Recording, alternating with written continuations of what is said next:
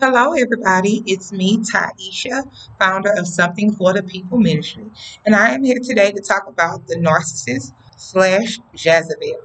And I know we've been waiting for this one, and I'm going to really let the Holy Spirit take over. I'm going to read a couple of scriptures that I have, and then we're going to get into it with this character, I would like to say. My first scripture, before I get started, let me pray. Father God in heaven, I come to you in the name of Jesus. Lord, I need you. I love you. I thank you. I praise you. Lord, I ask that you come through. This is a major message. We need a major revelation from you. In Jesus' name I pray. Amen. All right, y'all. So I've been setting up my scripture for this. And I think I'm going to go ahead and be done for the day after this one. 1 King chapter 21, verse 23. Okay. And of Jezebel also spoke the Lord, saying, the dog shall eat Jezebel by the wall of Jezreel. Okay. Revelation 2, verse 20. Notwithstanding, I have a few things against thee, because thou sufferest thy woman Jezebel, which calleth herself a prophetess, to teach and to seduce my servants to commit fornication and to eat things sacrificed unto idols. Okay. Matthew chapter 7, verse 16. By their fruit you will recognize them. Do people pick grapes from thorn bushes or figs from thistles? Titus chapter 1, verse 16. They claim to know God, but by their actions they deny him. They are detestable, disobedient, and unfit for doing anything good. Proverbs chapter 4, verse 16 through 18. For they cannot rest until they do evil. They are robbed of sleep till they make someone stumble. They eat the bread of wickedness and drink the wine of violence. The path of the righteous is like the morning sun, shining ever brighter to the full light of day. 1 Peter chapter 5, verses 5 through 6. In the same way, you who are younger, submit yourself to your elders. All of you, clothe yourself with humility towards one another, because God opposes the proud, but shows favor to the humble. Humble yourself, therefore, under God's mighty hand, that he may lift you up in due time. Romans chapter 16, verse 17 through 19. Now I beseech you, brethren, mark them which cause division and offences, contrary to the doctrine which you have learned, and avoid them. For they that are such serve, for they that are such serve not our Lord Jesus Christ, but their own belly, and by good words and fair speeches deceive the hearts of the simple. For your obedience is come abroad unto all men. I am glad, therefore, on your behalf, but yet I would have you wise unto that which is good, and simple concerning evil. I had so many. Galatians chapter 5, verse 19 through 21. The acts of the flesh are obvious: sexual immorality, impurity, and debauchery, idolatry, and witchcraft, hatred, discord, jealousy, fits of rage, selfish ambitions, dissensions, factions, and envy, drunkenness, and orgies and the like. I warn you, as I did before, that those who live like this will not inherit the kingdom of God. 2 Kings chapter 9, verse 7. You are to destroy the house of Ahab, your master, and I will avenge the blood of my servants, the prophets, and the blood of all the Lord's servants shed by Jezebel.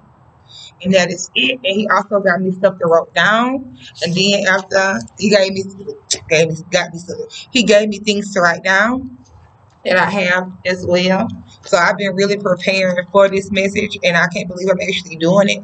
But here I am. And I had to read the scriptures, you guys, thoroughly, and I'm going to have them in the description, because the scriptures themselves, if you notice, they define the characteristics of a narcissist. So it lets you know that that's them. And if they have those characteristics, they don't believe in Christ. They may say it, they may proclaim it to blend in, with other people because of the false self, wanting to be accepted, but they really do not believe in Christ, believe in God at all. They want to be God. Okay, it says the narcissist, proud. They do not really believe in their hearts of God. They're false prophets. They think that they are gods.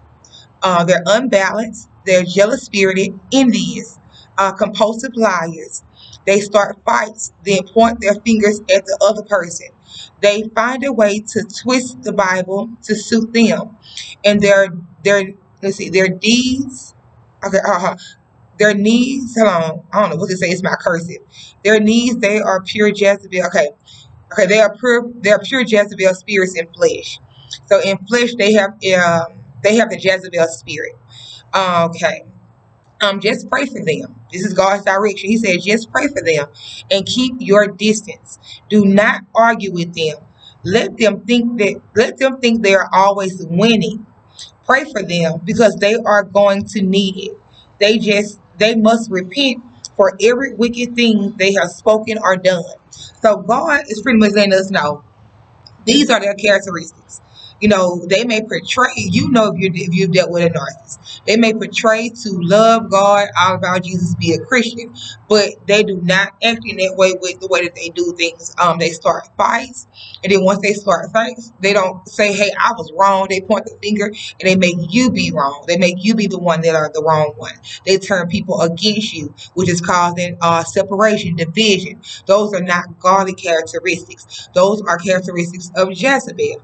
So when you think about a narcissist, think about the Jezebel and the Jezebel spirit. And we know the people with those spirit, their days are numbered. And there's some, you know what, y'all, I really, I really feel sorry for them. When you come to think about it, I really feel sorry for them that they would have to just go to that extreme. And I pray in Jesus' name that each one of them just submit to the real living God. Because who wants, like with Jezebel, they pushed her they pushed her down some kind of way, or she fell down. Fell down off the top of something, and bam, scattered in the ground where the dogs is licking her blood. Like, that's horrible. And that's one thing about the love. When you have the genuine heart and love, even though they are wrong and sick people, I don't want that for them. I would love for each and every one of them to turn from their wicked and just do good and just repent. And even though I know that in their minds they might feel like they don't have to repent because they feel like they ain't did nothing wrong. A lot of them feel like that they are the victim and that they're being made out to be this horrible person. And I don't know if they really realize what they do in their minds. I don't know. But it's a sad thing to see and to witness a person to, be tormented mentally like that. And I don't know what happened with them, because they say a lot of it comes from childhood, where they may have been abused by caregivers or whatever. But I still feel like when you come over to Christ, and you have the Holy Spirit within you, you shouldn't be acting like that anymore. It's times out for that. You should put away that old man and put on the new man. That's what the Bible say, right? So that's a little bit absurd to me. But God would like for us to do is, when he said, let them think that they're winning, that's using wisdom. Because we know that you cannot argue with a narcissist, aka the Jezebel spirit, because they want to be in control and they want to know everything and they want to feel like it's them. That nobody else knows nothing other than them. And if they don't, whatever they say is just right. And to keep you from going into left field, to keep your mind where it needs to be and focus on God, just let them feel like they won. Even though you know that they lying, you know that they are manipulating, you know that they are using witchcraft as a form of manipulation. You have to feel sorry for them, and you have to still love on them and really pray that they have true repentance in their heart and they turn to Jesus, our Lord and Savior, for real. Because I don't want anybody to lose their salvation. I don't want anybody. Y'all know I make this video because I found out that God put it in me the urgency to preach the gospel for heaven or hell, for the souls. The soul, the kingdom was at stake. at hand or at stake, whatever word the Bible uses. But and I don't want people to go to hell because they don't know things that they could have done to change or to be better to get into heaven. Like I don't want that. It just if my expression is how I really feel. Like I really don't want that for anybody. I want all of us to go to heaven and be happy and be with God and and just I just don't want that. So the thought of knowing that there's actually people that are really gonna take this thing and be put to death and go to hell, and tormented, by demons, that does something to me. I don't want that for anybody. That seems like a horrible death. So I just say that what God wants us to do is just be wise. He wants us to keep our distance from these people, so we won't lose our minds trying to fight with a demonic force, what I'm saying, that's just driven by evil. And in the scriptures, read these scriptures, because as you notice that each one of the scripture is it defines the characteristics of a narcissist. So God is giving us a layout on when you see a person that's acting like this, they don't have me within them. They don't have my spirit within them. That's not a person that you would want to entertain. If they say something, let them feel like they're winning. Let them feel like whatever that they're doing the right thing. And God would deal with those people. It's not for us to deal with them and take them in. Because I'm telling y'all, it's like fighting a losing battle. You'll never really win. Only person that will win is God. And you want them to just stop it, because God have mercy on their souls, really. Matter of fact, let's pray for them and then we're going to go. I got to pray for them because it's too many of them. It's too many of them. Father God in heaven, Lord, this is a special prayer. And this week, let's come in alignment with this, you guys. Because somebody on here, y'all have a narcissist in your family. You have a narcissist pastor. You have somebody, a relative, a close friend, a coworker, somebody has these characteristics, and you have to deal with them. And this should give you a revelation to just try to keep your distance. And when you do got to be around, let them feel like they winning. Let them feel like they got it going on. Believe in the false self that they believe in. That's the best thing. Just play along. Now the world might tell you to do this and do that, grave rock them, this and that. God said, let them feel like they're winning. And it's not for them, it's for your sanity. Remember, we're not renewing of your mind now. So don't be putting no comments that we got to deal with the narcissist. No, this is godly counsel that I'm giving you. This is what God is asking for us to do. He said, let them think that they winning. Let them think that they got it going on, that whatever they say is right. And that's to keep you sane. Because he's going to deal with them. We know right from wrong. So, Father God in heaven, I come here with all my sisters and my brothers, Lord. Lord, we're here to talk about this Jezebel spirit, this narcissist that has taken over the world with their actions and their wickedness and their deeds, Lord. Lord, we ask that each one of them, Father God, that even the ones that hear this video at the sound of my voice, Father God, let that spirit come out of them.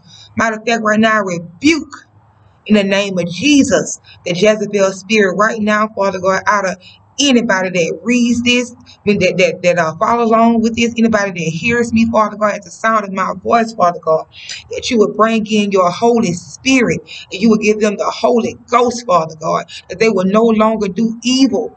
They will no longer do wicked, Father God. In the name of Jesus, I just rebuke that Jezebel spirit, Father God, me and all my sisters, Lord, because they don't need to be in them, Lord. We want them to have salvation. We want them to have the free gift of salvation and go to heaven, Lord, not to go to hell. In Jesus' name I pray, Lord, I just give it to you.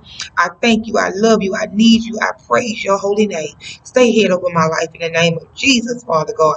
Peace be unto you, all of my viewers. Peace be unto me. Thank you, Lord. Some people are going to be saved today. Some people are going to come to you, Father God. The angels are going to sing, Lord, in the name of Jesus. Lord, thank you for having heaven here on earth. In Jesus' name we pray. It is finished. Now I felt the need to pray because, some people that's going to come into this video, they are narcissists and they want to be free. They don't want to be like that. They don't want to be like that. So we have to just pray for them, Father God, in Jesus' name, y'all. And the spirit is all over me. So this is major. It's very major. But right now, thank you, Jesus. I feel the anointing. I feel your power, Lord. Thank you, Lord. They are being released. God said there are some people right now, they're going to be released from this. They're going to be walking and filled with the Holy Spirit. You have been baptized in the Spirit of God. You have been baptized. You have received Jesus, Father God, Thank you, Lord. Thank you, Lord. Thank you, Jesus. Lord, I love you. I thank you. I praise you. I worship you, Lord. Thank you, Lord. Amen. Amen. When I started rocking back and forth, it just hit me and it's tingling through my body. Thank you, Lord. I thank you. This was passionate to the Father. This was passionate. I knew it was a message I had to do, but I didn't know who. I didn't know. So I love you guys. Thank y'all so much. We gotta, yes, just stand on the word. Remember, you gotta listen to this over and over again. Don't deal with them like the world tell you to deal with them. The world say grave rock them. You know, God say you keep your distance. If you can keep your distance from one, keep your distance. But if you are around one, don't treat them evil or be mean to them. Love on them. Love on them. Let them think if they want something and they throwing all this stuff to hint at you that they want something, give them what they want. Because God got a time for them. And it ain't, if they don't switch over and receive Jesus as Lord and Savior, they're going to be just like Jezebel. And I hate that. I don't even like to repeat that. But all right now. Bye-bye.